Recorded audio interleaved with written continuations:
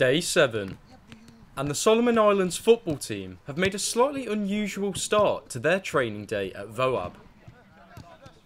With the squad just 2 days away from their first tour fixture against ADO 20, it was time for the players to have their official photos taken.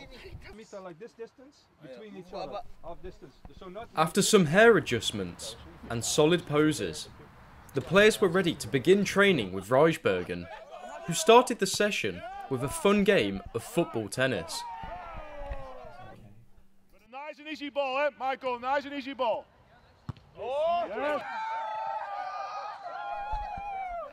Focusing on technique, as well as improving the team bonding, the players were able to have some fun before the serious ball work began.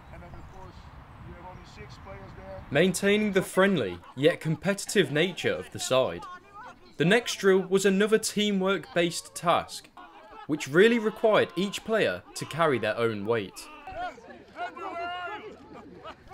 Continuing their focus on quick passing and close technique, Coach Rijsbergen and Jan van Dynsen implemented a game scenario drill to involve the entire team. With only a few days left until their first official test in the Netherlands, these drills could be essential to the squad's development in Europe. And as the training draws to an end, we will need to wait and see how the Solomon Islands team perform in their first match of the tour under Rijsbergen.